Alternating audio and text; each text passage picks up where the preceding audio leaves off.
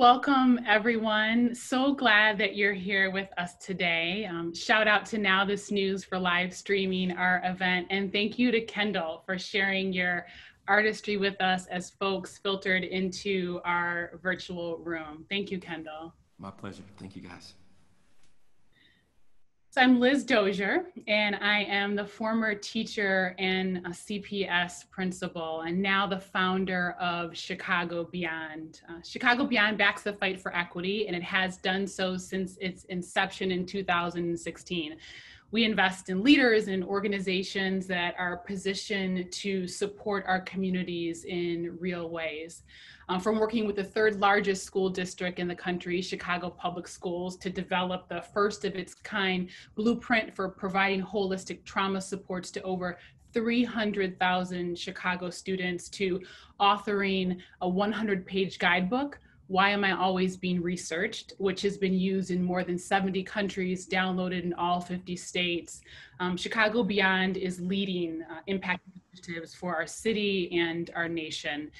We invest in everything from education to youth safety, community development, health and wellness, and beyond, because unfortunately, there is no single barrier to equity. So welcome to session 3. That's a little bit about Chicago Beyond, but welcome to session 3, Unpacking Race, Wealth, and Individual Power. Just a few quick housekeeping notes at the bottom of your screen. So right there is where you can submit your questions. Just click on that. Thanks so much to all of you who submitted your questions ahead of time. I have got them handy right here, and we'll be asking some of those. I'd like to invite you to notice 2 things, really just hone in on them. One is that as we, have these type of conversations around, race and wealth and privilege, they can be uncomfortable. And sometimes when things become uncomfortable, it's easy for us to pull away or pick up our phone or get on the computer or sort of become distracted. And so I ask, if you start to feel those type of things, that's when I'd like you just to lean in, stay present with us. Don't look away, don't turn it off, because these are the conversations that we need to have as we think about 2020 and where we are and where we're trying to go. The second thing, I want to just acknowledge that we're all on a journey. The 3 of us who will be in conversation today, Andre, David, and myself, we're no different than you, sitting in whatever place and space that you're occupying. We're on our own individual journeys of learning and just being present in our world today. So just to acknowledge that. A couple of goals for our session today. If you've been following our Unpacking series, you know that we started out with a conversation with Arnie Duncan and Christian Piccinilli, where we talked about white privilege and what that really meant. In session 2, we continued with that individual journey, and we spoke with Ibram X. Kendi and Maurice Sweeney, who leads Chicago Public Schools Equity Office, and really focused in on what it means to be anti-racist. And today we're going to continue that journey, and it is yet an individual journey, but I invite you to begin to think and draw the connections to the larger systemic issues that underlie what we're seeing today. And to understand the racial wealth gap as well as how we take action, but just digging in from both an individual as well as a policy perspective. So thousands of you have joined, just to acknowledge that from across the country, and it looks like even as far as Kenya, so welcome. And I wanna have our guests, our panelists come on screen. So we've got Dr. Andre Perry and we've got David Axelrod who are joining us on screen. And David, are you there? Yes. Oh, yes. there you are. Great to need you on the video. We're good. Unable to start video. Oh, alrighty. So Well, I'm that's wondering okay. if someone there has asked you to start your video. Okay, there we go. Oh, perfect. There Thank you you. are. We see you. We recognized your voice, but we see you. This is good. So we only have, we've got our hour-long session today, and I just want to kind of dig right in. For our audience members, you can learn more about David and Andre. I won't go through their bios today, but you can Google them and find all the great things about them. I just want to jump in. And David, I'd like to just start with you. And I want to kind of ground us in that Washington Post article.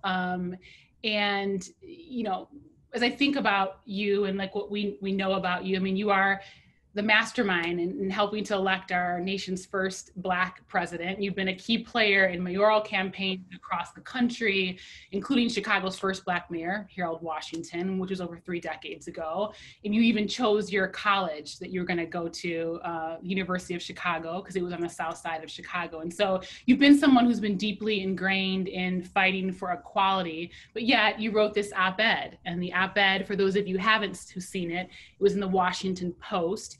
And it was titled, "I Thought I Understood the Issues of Race. I Was Wrong." And you say in that when you thought you understood, you realized you did not, and not well enough, and not in the visceral way that comes when you truly imagine yourself in someone else's shoes. And so I'd love for you just to talk to us about what led to your journey and understanding that you did not understand, and talk to us about the internal journey just prior to writing that op-ed. Yeah, first of all, Liz, thank you. It's great to be here. I so admire you, and I admire the work that Chicago Beyond is doing, and it's an honor to to be with you. Yeah, I thought I was pretty. I guess what young people would say now is woke, right? I'd spent so much of my life trying to break down barriers for people in the political realm. As you point out, dating back to Harold Washington, I actually covered his first race for the Chicago Tribune and then worked for him in his second race when he ran for mayor, and then worked for mayors and Deval Patrick in Massachusetts, President Obama, obviously. And I felt, I was raised in the civil rights era, had great sensitivity to those issues, but I realized in the wake of George Floyd, and I should point out, by the way, I was a journalist before I was a political strategist. One of the first column I ever wrote for the Hyde Park Herald in Chicago was a column about the battle between Congressman Ralph Metcalfe and Mayor Richard J. Daley over police brutality in the Black community. That was 47 years ago. Wow. And we are still grappling with those issues today. So yes, I had, I felt I was aware, but the George Floyd murder really got me and many, many other people thinking about the reality that people of color live with in our society every day, the conversations that parents have to have with their children that I never have to have. But it wasn't just that, but the COVID pandemic and how ferociously it has attacked all communities, but particularly communities of color. And it just underscored the vulnerability of those communities. And I started thinking about why and studying more about why and the systemic roots of this. Why is it, about the relationship with police and community, but also, and I know the subject today is about wealth, about the long and horrific history of not just going back to slavery, but since and to this day of systemic inequity, discrimination that deprive our citizens, Black citizens, of the same opportunities that other citizens might have, the access to capital, the access to quality education, the access to housing, and it was really sobering to think about these things and think about how much I hadn't thought about them, or how much I hadn't thought as deeply as I should have thought about them before. And I read this essay by Kareem Abdul-Jabbar, which many of you have read, in the LA Times, and he had one line that I will never forget, saying racism is like dust in the air.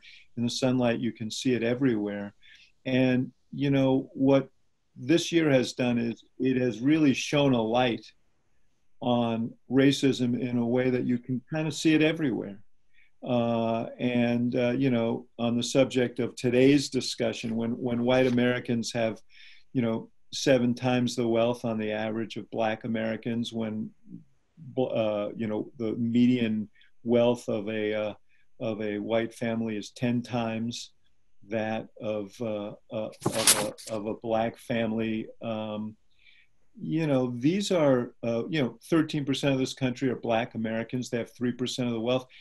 These are not accidents. These are a function of long-standing policies that Andre has studied and will talk about, that we see to this day, that have delivered us to this moment. And the question now is, what do we do about it?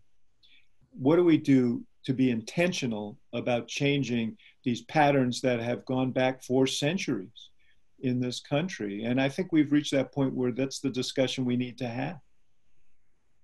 Agreed. And I want to hone in just for a little bit on the point that you raised on wealth. And there's a particular line in that op-ed where you talk about a lot of white Americans thought they understood, but the underlying legacy of racism still remains. And the laws that were passed were hard won, but they didn't eliminate ingrained biases and the layers of discriminatory practices and policies that mock the ideal of equality. And I want to hone in on the idea of biases and layers of discriminatory practices and policies, that particular piece, and specifically as it relates to home ownership. I mean, we know that as we think about home ownership, it is what generates, generational wealth. It's one of the biggest drivers for Americans in doing so. And so I want to start out with home ownership, and I'd love for you to jump in here, Andre, on this. But, typically when we think about what's happened to one of the biggest wealth building tools, home ownership, we think about things specifically as it relates to Black Americans. We think about things in the past, like let's say redlining, for example. But we negate to really see what still happens and is still in existence today. And so I know you have your new book out, which is called No, I'll just show it to everybody. It's really, really good. Yes. Know your price. Check it out. It is great. I've read it. I love it. When you talk in the book about these discriminatory practices and how it's impacted wealth, and not just wealth in terms of dollars, but also in terms of life outcomes. If you could just ground our audience there. Yeah. First, Liz, I want to thank you for having me, and David. I'm an admirer of your work, and it's always encouraging to hear that there are actually people who know how to work in coalition across racial lines. So thank you. But a lot of my work focuses on wealth inequality, and particularly I start with housing because housing is so interconnected with other policies. And so I had a few slides. I'm a fellow at the Brookings Institution, so we always have a few slides to show the data. But I promise you I will not bore you. So if you could pull up those slides, I can narrate them for us. Again, I'm just going to start with housing, and if you go back, this slide you have the concentration of Black people in neighborhoods along the x-axis, that bottom line, and then what you're seeing on the vertical is our home prices, how they're listed.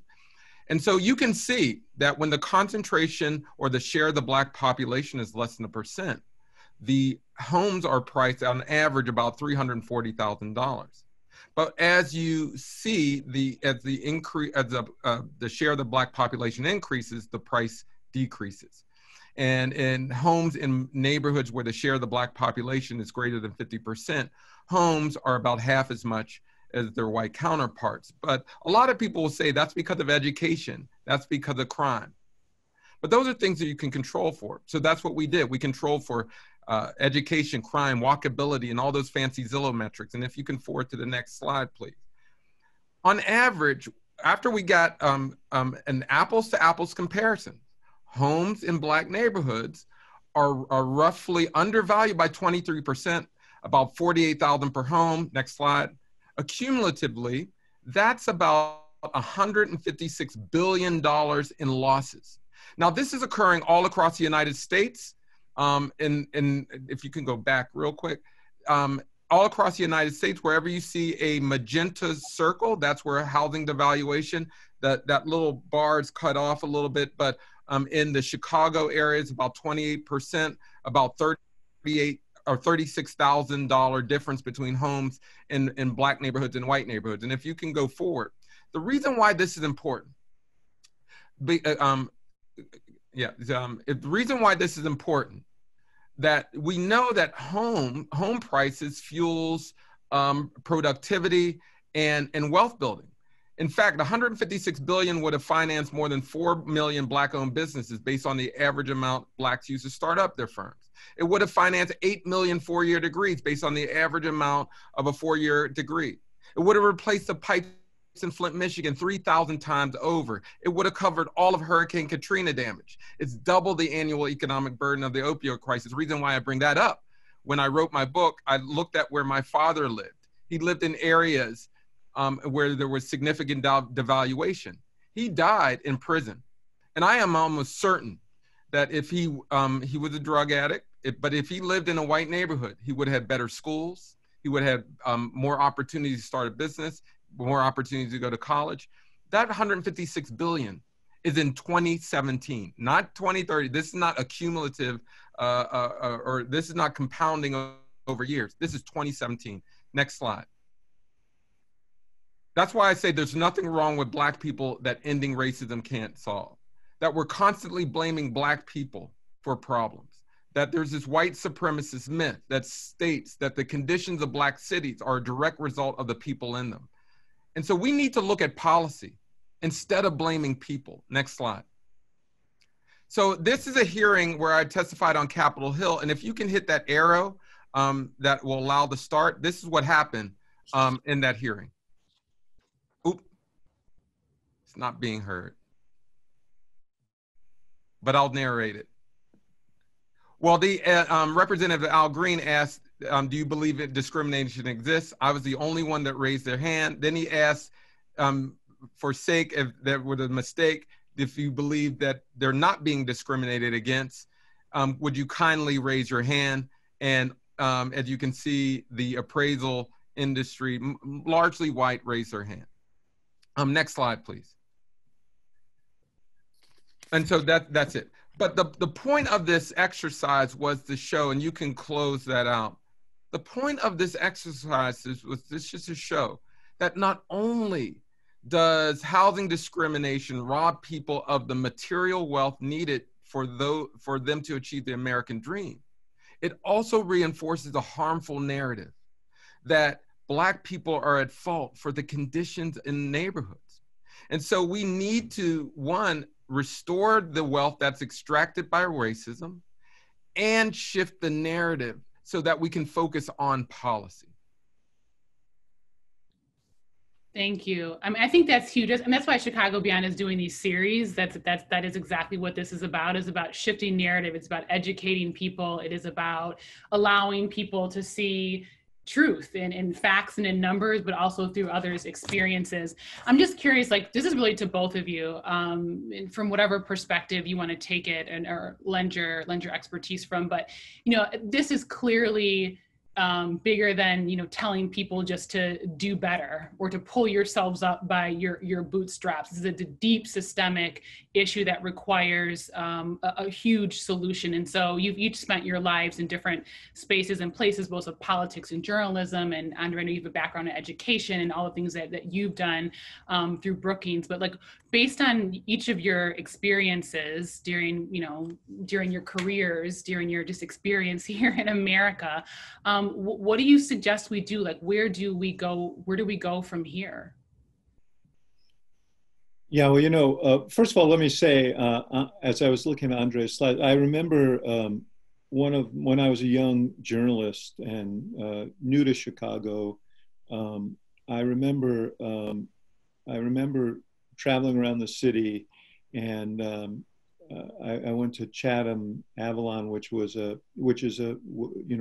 middle class community, neat lawns, nice houses, and I'd drive west to an all white community, and the houses were similar. And I'm sure even at that moment, Andre's data would probably have applied then, which is that, you know, those homes on the southwest side were probably valued differently than the homes, east of there. And of course, they were east of there because the city was bisected by an expressway that was put there for the purpose of keeping African Americans on the east side and keeping the west of the expressway, white. But look, I think underlying this also, in addition to that issue, is just the issue of access to capital and loans to buy homes. You know, we talk about the historic nature of this problem. You know, you go way back to, programs that we herald as great social advances, federal home loans and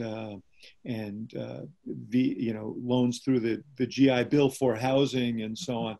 And they were really, and African Americans were largely excluded because of discriminatory practices from access to that capital. And I think these communities, we have to solve that problem. I think that's a fundamental problem.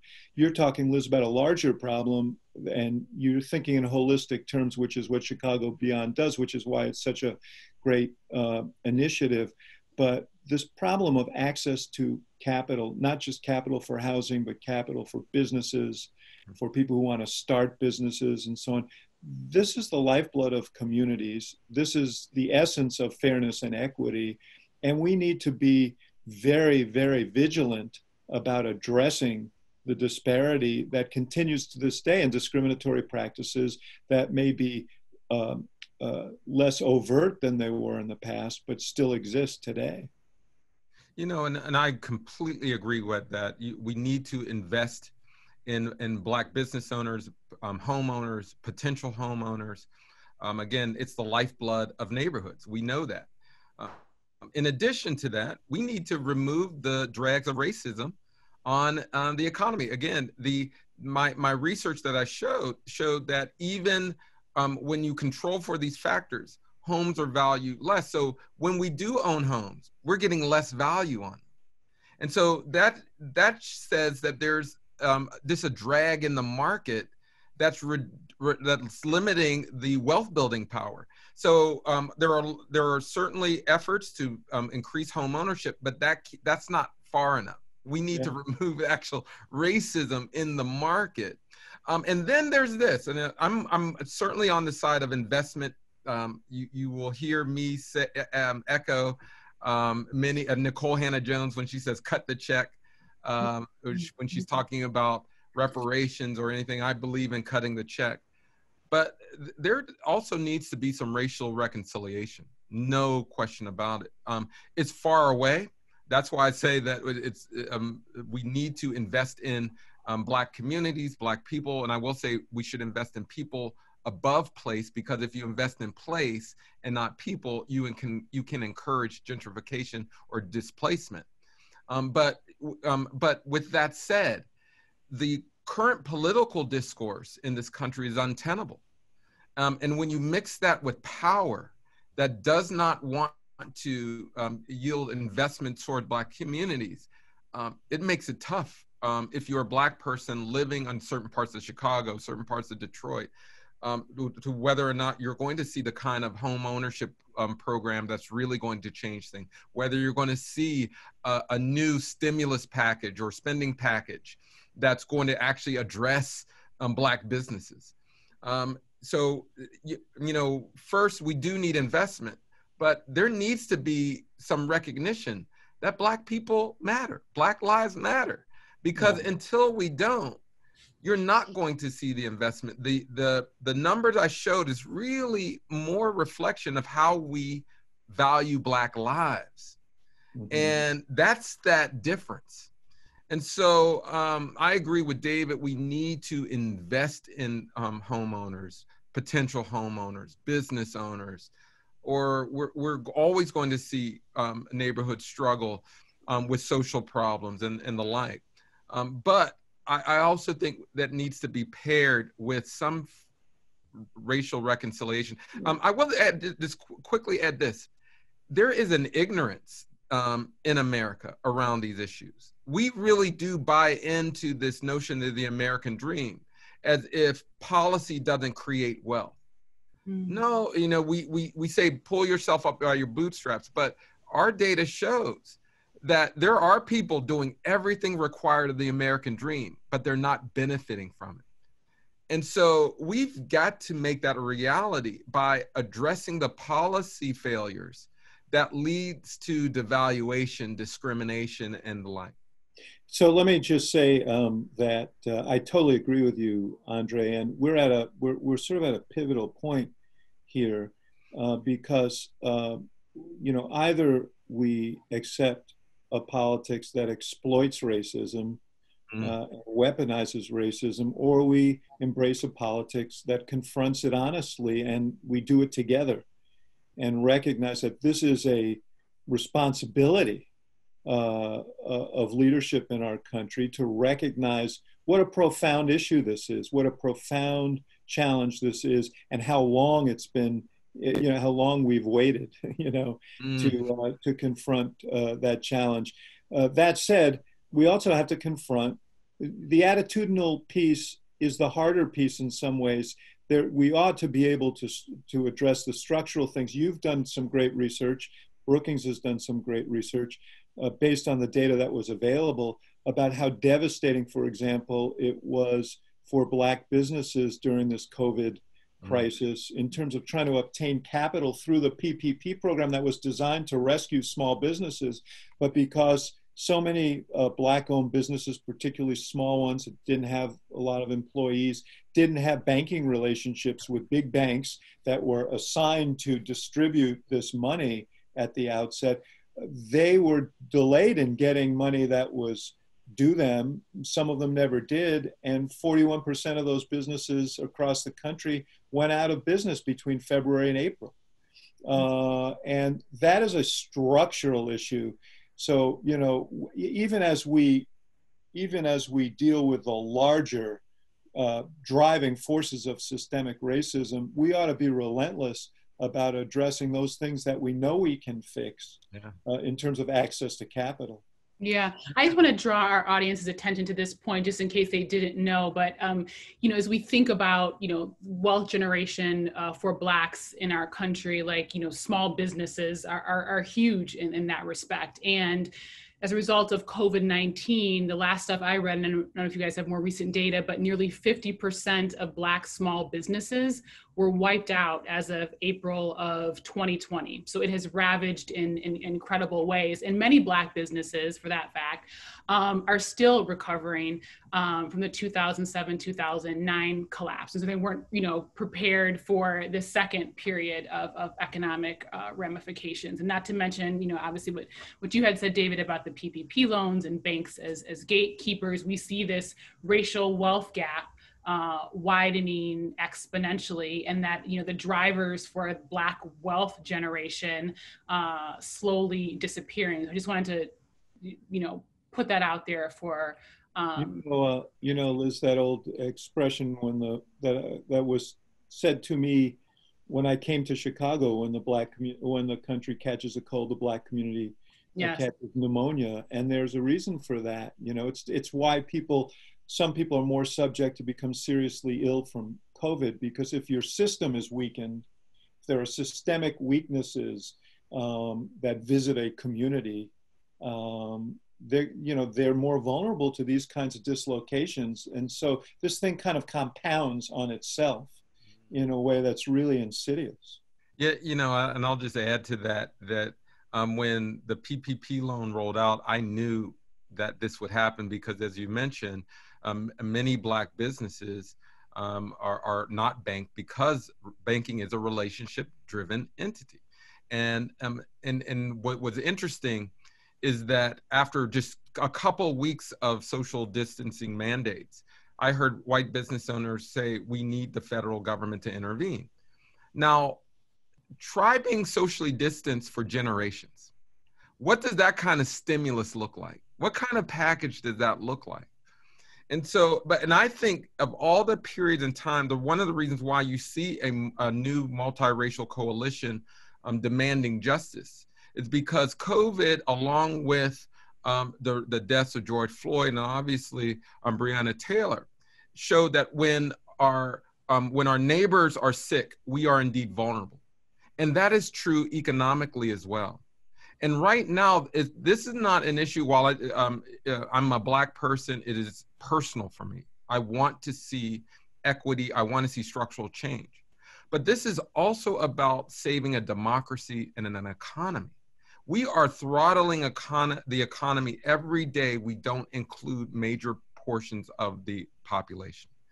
And so, but that's the irrationality of racism. People will cut their nose to spite their face every day. But we're at a point now where we can see a collapse of mainstream America if we don't treat the economy, I was going to say like we're treating COVID, and unfortunately we don't have a leadership in that area.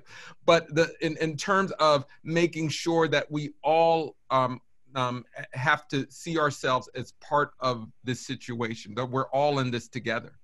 Yeah. But and when we do, and when we invest, and when we treat each other as if we're all in this together, the economy will expand and grow. And so there's opportunity. This is not about I'm getting and therefore you don't. This is about the rise of all boats. And so, you know, we don't talk about those opportunities enough. Yeah, I thoroughly agree with that. You know, I think racism hangs from our society and our country like an anchor from our necks, and we're really feeling it now. And as the disparities grow, you know, it becomes more and more untenable. And this is, as I said earlier, this is not just a problem for Black America. This is a problem for America, and we have to address it, and we have to address it together. You know, there has to be a recognition on the part of the broader population, and that was, you know, that was to me the encouraging thing about the reaction to George Floyd, the reaction to some of the vast inequities of COVID, to see millions of Americans out there marching, to see multiracial coalitions out there. But if all we do is march and assuage our sense of sadness, and there's no action that flows from it, there's no change that flows from it, there's no substantive reform that flows from it, then it really doesn't mean that much. And I think the jury is out now as to what the deliverables are going to be from all that goodwill. You know, and I just want to add to that. I agree with you. The rhetoric around protesting and legislation, we need to be clear. You need both. You need, you know, one of the beauties of the civil rights generation, they were marching and protesting while legislation was being done. And so these things coincide, but I mean, you need both. You can't have one without the other, because you need the political will from the overall environment.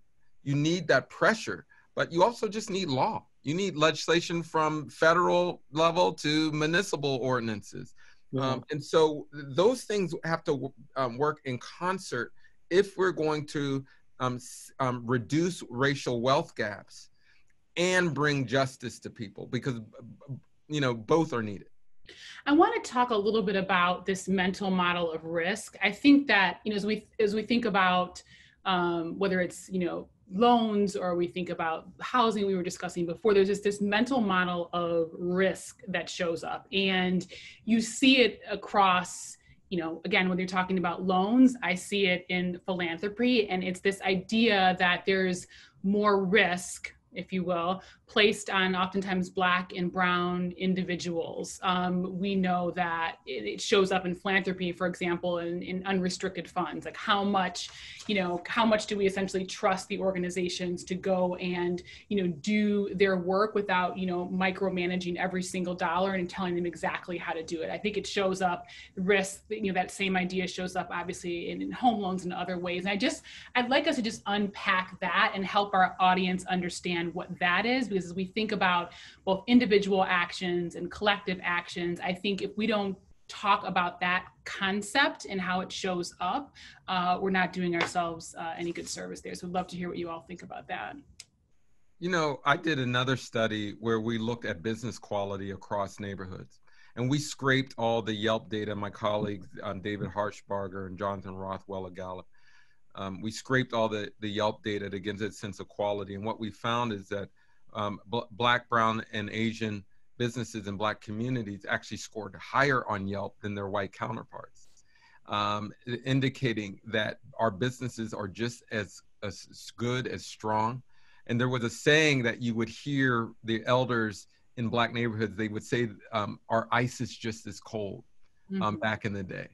And they knew that if you bypass quality in Black neighborhoods, you distort the market in the way in which low quality businesses have to compete with high quality businesses, and you reduce economic mobility, you reduce wealth. But the point is that our businesses are just as good, but we're viewed as riskier propositions, not because of the business quality, but because of they're surrounded by Black businesses or the owner is Black. But I just want to be clear that our businesses are just as good. And it's a sad statement, but the killer of George Floyd, I'm blanking on his name, but the officer who killed Officer Chauvin, who killed George Floyd, he certainly had a certain cavalierness in which he killed him. But those same attitudes that led to George Floyd's death, guess what? Guess who else hold those attitudes? Lenders, bus drivers, teachers. You know, that those attitudes are pervasive. And those attitudes see us as lesser, as riskier, as not worthy of investment. And so we have to, you know, and this is why it's, you know, we do have to get at attitudes, because narrative and attitudes drive investment. And if you don't have investment, they reinforce attitudes.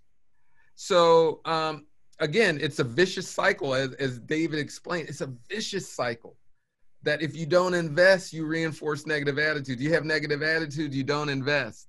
But our homes, our businesses, they're quality, and we need to just put that on the table.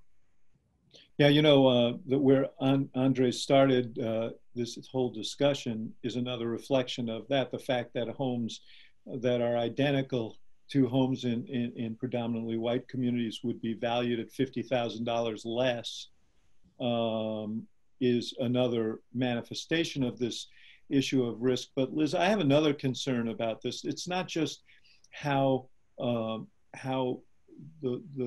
community, the investing community views risk. That is a terrible problem that has to be addressed, but also the impact it has on the communities of color themselves, and particularly young people in those communities. And, you know, I'm almost embarrassed to raise this with you because you've devoted so much of your life to these young lives. But I was always moved by a discussion I had with Barack Obama when he was a state senator representing the South Side of Chicago. And, you know, one day he told me that the most dispiriting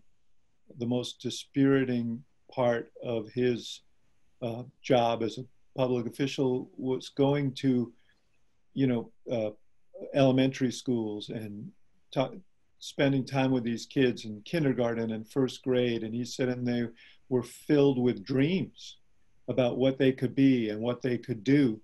And then, you know, going to middle schools and high schools and seeing so much of that hope and those aspirations snuffed out by what was perceived as the reality of what could be achieved.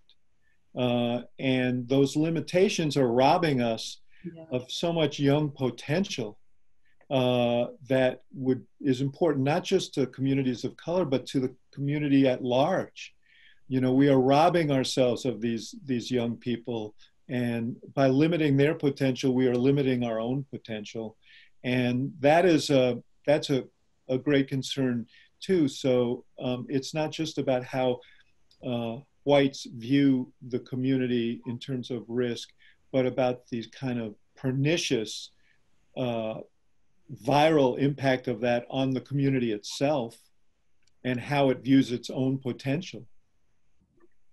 I completely agree. Completely agree. Absolutely. And to be able to, I sometimes wonder when I was a high school teacher and also a principal, like if people could really just see and experience how that manifests in a young person's just day to day, like what simple things like, you know, what do classrooms look like? What resources do they have access to? Like all of these decisions that were made and how they translate to our young people. And then ultimately like the repercussions that it has in their ability to like learn and fully like develop into the human beings they were ultimately meant to be. I mean, I don't know if people really get that. Right. You know, I do think it's what Andre said earlier about this idea that it is just people aren't working hard enough. And if they just worked harder, if they just pulled themselves up by their bootstraps. And that's why these conversations we're having are so important to help people understand, because the reality is, you know, we think about systemic things, and again, we think of them as some far off thing over there that we have no control over. I am yet one individual, but the reality is that, you know, we are a collection of individuals who allows this to happen in a society. And so it's just critical that we understand the implications of our individual decisions on our young people and in our communities. You know that I never let people forget, because I once did, that schools schools that are predominantly populated by people of color get $23 billion less than schools that are predominantly populated by white children. $23 billion less. The reason why I say I forgot that is that I was involved in school reform, and we thought we could change the furniture, so to speak, without looking at the structure. Now, I think a lot of the reforms we had suggested were okay on its face, but if you don't change the structure, they never take hold. And in fact, if you don't focus on the structure, you blame the people inside. And so that's why you saw in a lot of cities, Black teachers being fired or let go because we didn't see the value. Now, again, $23 billion less. I don't think there's any white parent who would say, I would change places with that family and work with those resources because I work harder. No one would say that. But so I bring that up. So we really do need structural change in how schools are funded. Because if you live in a district or in a sub-district with lower home values, guess what? You have less opportunities for high quality courses. You have less labs. You don't have computers. And we're experiencing this now. There are some communities where school districts are giving away computers and access to Wi-Fi. Some people need, and others don't. Right. And it's widening the inequality. So we have got to look at structure to not just sort of moving the furniture around within an inequitable structure.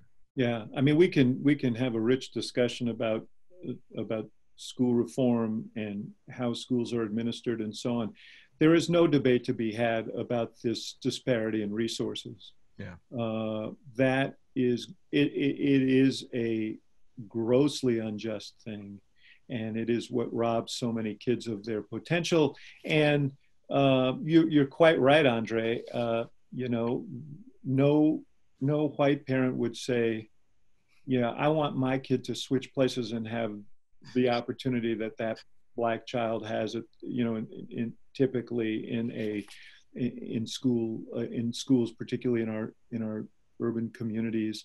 It's just not fair. And again, I just think the main thing is we have to think about this as our problem, not just the problem of the Black community. It is our problem as a larger community, and we have an obligation to try and solve it.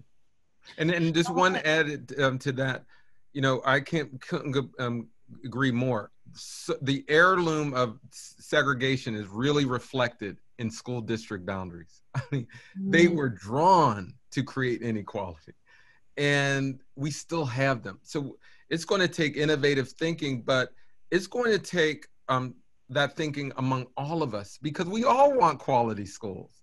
We all want, and we're just going to have to come up with new models, but we're going to have to come up with those models together.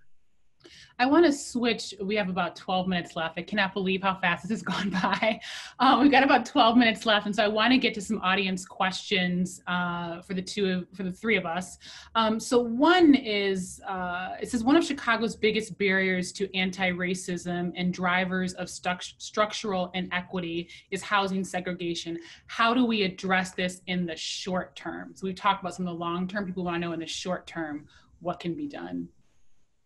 Well, for me, I'm a big fan of, particularly there are places in Chicago where there are homes that are valued so low, or I should say in the Chicago Metro, not Chicago, but in the Chicago Metro, where homes are valued so low that banks won't back mortgages. So we need new loan products, new mortgage products to convert low income residents into homes. And that might not might not sound short term, but it can be done. It can be done. We can create new credit scoring systems. I think that also needs to be done.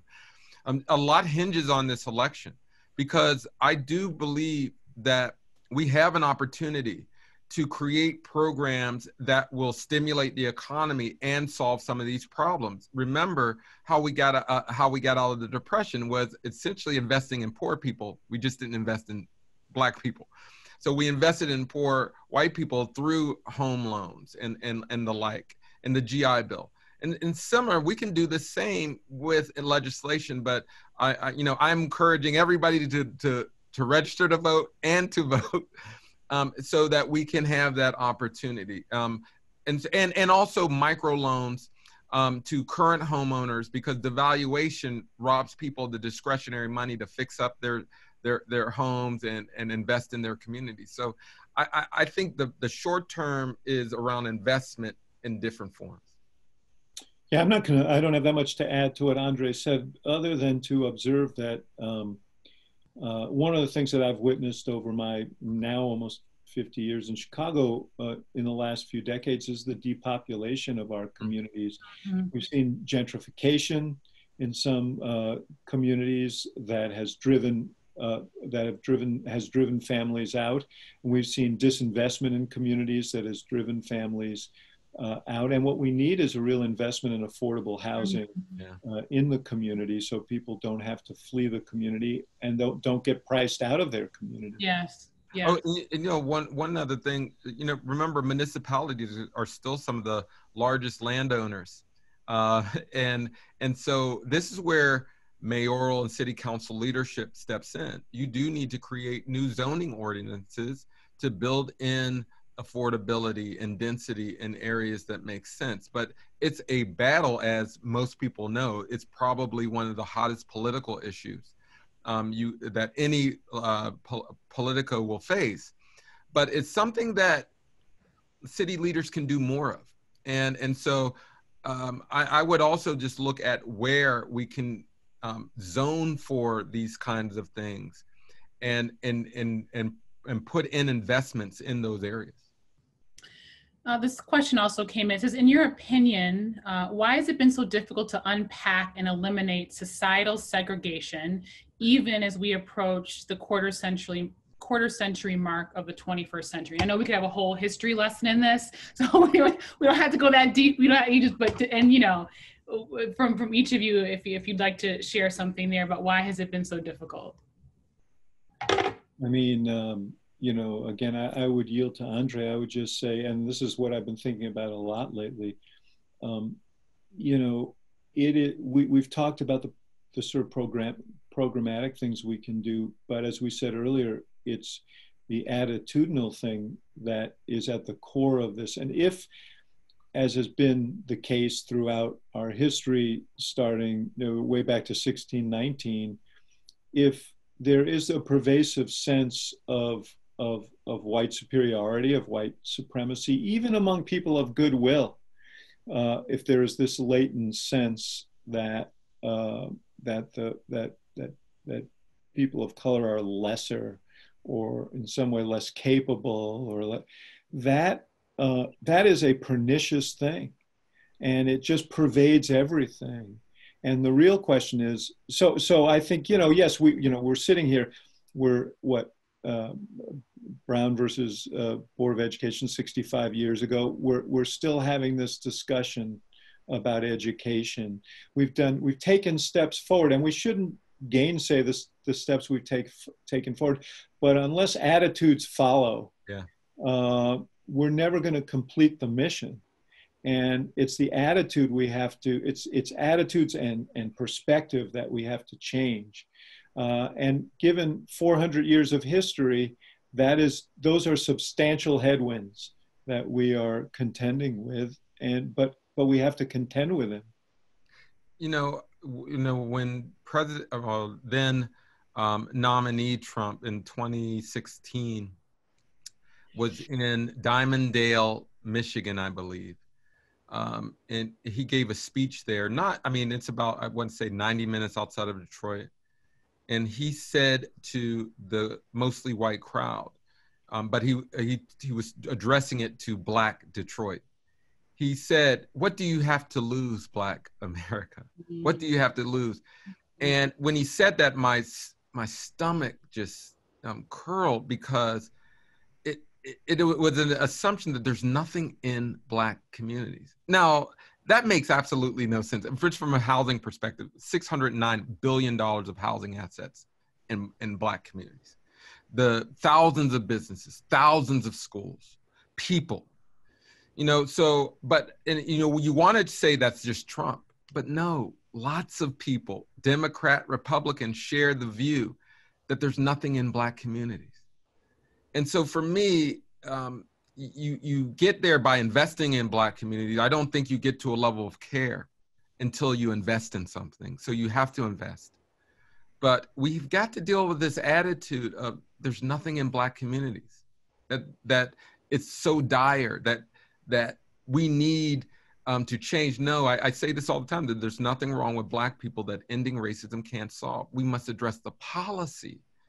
And a lot of these things will shift, but lots of people just have this view that there's nothing there, and therefore we won't look at leaders in Black communities to help. We won't look at Black investments strategies. And so for me, that's just a pernicious attitude that is pervasive regardless of party. Yeah, and look, I just think that if your leaders promote practice of politics that is rooted in white supremacy as a philosophy,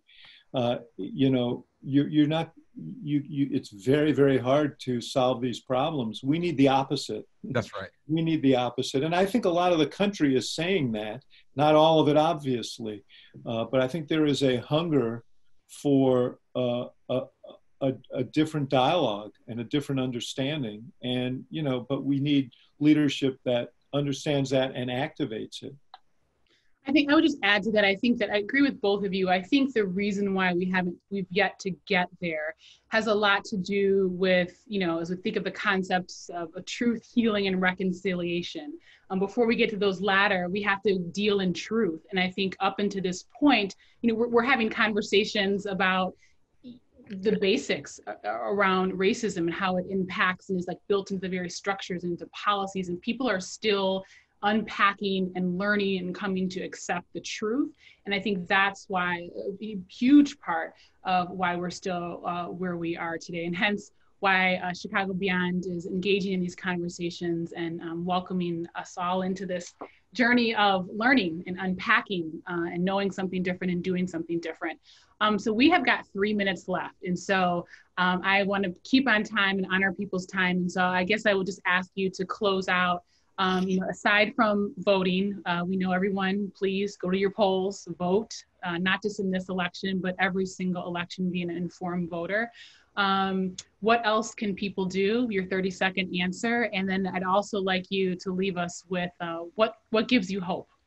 What gives you hope amidst all of this? So whoever would like to jump in and go first. I'll just grab onto the last part. I work with young people every day at the Institute of Politics at the University of Chicago. What gives me hope are young people, because I think that they are so resistant to this narrative. They are so eager to change the narrative about race in our country, about inequity in our country. I think that they have the power to do that, if a bunch of us just get out of the way and give them support. And so I am hopeful about the future. I am worried about the present. And, the quicker we get to the future, the better. Liz, can you hold up my book and read the title of that book? Hold it up. Know Your Price. Go get Know Your Price, available where fine books are sold. No, I will say that I will agree with David on this, and I get encouraged every time I see the protests and I see the complexion of the people in the protests. It's very different than in the past. Very different. I'm about 50 years old. I've never seen this kind of multiracial coalition ever. So that gives me hope. I do think that we need to leverage the protests with policy. They go hand in hand. But man, every time I go out and I see different people of walks of life protesting, demanding Black Lives Matter. My son, who is 9, we live in Washington, D.C., and we live near Black Lives Matter Plaza.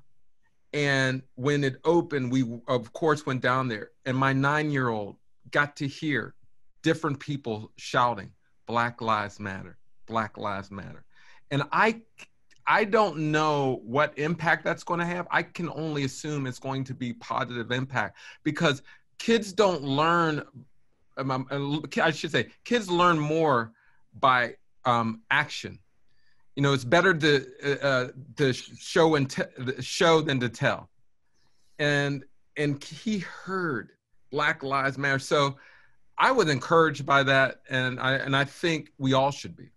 Yeah, I totally agree. It gives me hope. Our young people, but then also being in our communities and seeing people every single day still fighting for us, still believing there is a better future and a better tomorrow, and that each of us, no matter where we sit, can create it. So with that, I want to close us out. Thank you both for being with us at Chicago Beyond. I'm just so grateful that you chose to spend your afternoon with us, and just encourage all of our audience members. We'll be sending out a quick toolkit after this with additional readings if you want to continue to stay informed and kind of broaden your own knowledge base.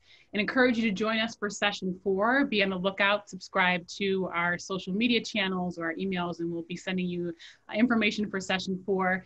And last but certainly not least, I have to say that I talked to my mom last night, and she says, I tune into all of your sessions, Liz. I'm trying to learn. I tune into all of your sessions. And she said that every time she tunes in, she waves. And she's like, but you never wave back to me. So I'm waving back, Mom. As are David and Andre. They're waving. Hi, Mom. All right. All right, guys. Have a great day and take good care. Bye. Thank you. Bye-bye.